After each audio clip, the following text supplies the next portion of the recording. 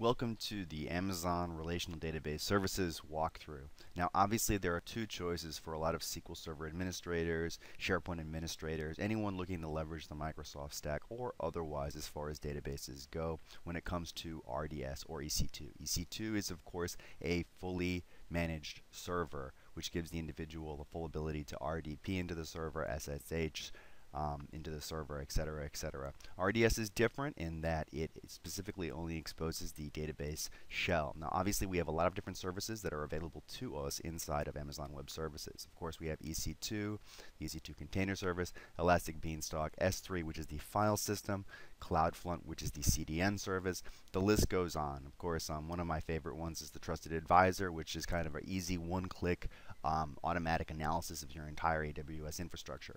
But let's focus specifically not on DynamoDB or Redshift, which is the petabyte scalable, basically MPP version of Postgres, which they've put into the cloud. But let's focus specifically on RDS. And we're going to spin up an RDS instance here pretty quickly.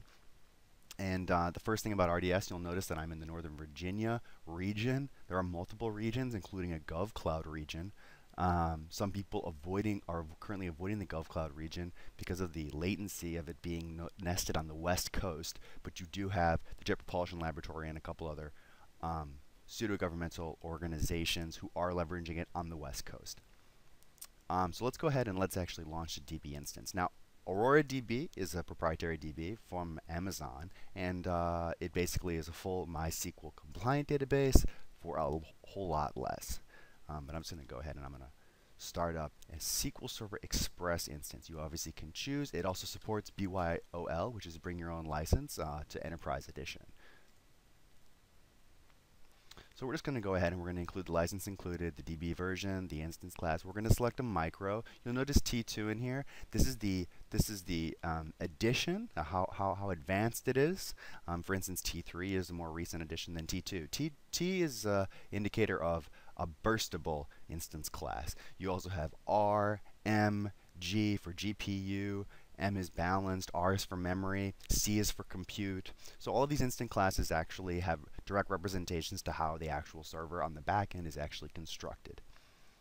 And we're just going to choose a magnetic. Provisioned IOPS is obviously you get to purchase very specific benchmarks for your success as far as the input-output is concerned. Now, I've gone ahead and I've already made one of these, but we can go ahead and we can actually fill this in.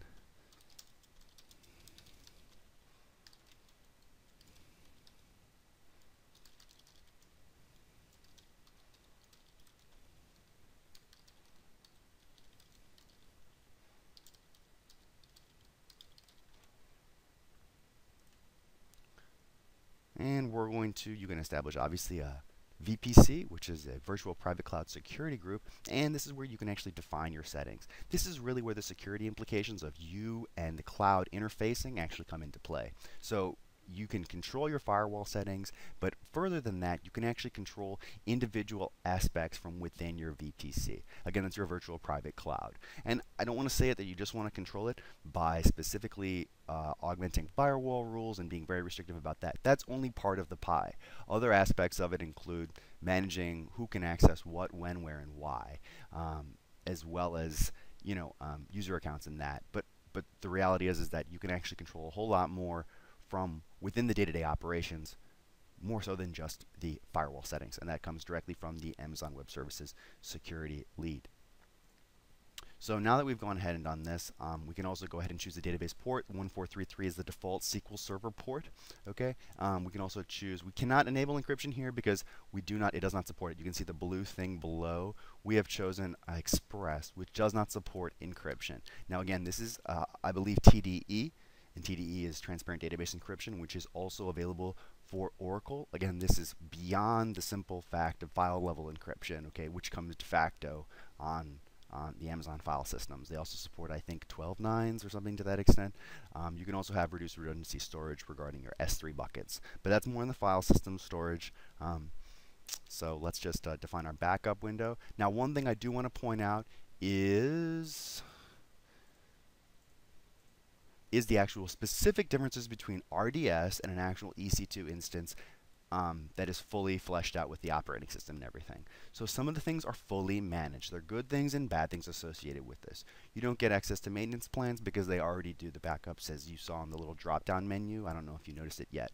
Database mail, not available. Distributed queries, service broker, log shipping, Windows authentication. There's a lot of aspects in RDS which are very, very limited. You cannot make RDS and RDS SQL Server database as the backend to a SharePoint database. Why? Because you don't have SA authority on the RDS instance. Is that a good thing or a bad thing? Well, it's a great thing if you have a very specific need for a specific database and you don't want to have incredible amounts of securitization reviews and patching and all of that jazz associated with it. You don't want to have to set up high availability swap overs. This is fully managed. If someone needs a very specific database to do XYZ BNF and unleash, 20 to 30 analysts to query it, and you want to pump in data through SSIS or what have you, or one of the Amazon proprietary ETL tool, then this is a great feature. Now I've gone ahead, of course, and I've just created this already, but let me actually initiate the create sequence so you can actually see it. Okay, it's being created. So I already have one that's been spun up to kind of speed up the process here. This is all being done in one take, by the way. So, we go ahead and we can just reference it right in here. We can also view monitoring. Okay, so this is actually another aspect. This is actually not populating as of yet because we haven't really done a whole lot. But there's a lot of aspects of Cloudflare and CloudWatch, which are two other aspects to allow security administrators and administrators in general to actually watch out what's really happening in a given instance. So we can see here that we already have the connectors. So let's just go ahead and fire up. I already filled it in right here. So we just copied and pasted that out. Okay, and we're gonna go ahead and connect, and we're connected. So there you go. I hope you enjoyed the quick RDS walkthrough and the limitations. If you have any questions, feel free to ping me or email me or what have you via YouTube. Thanks.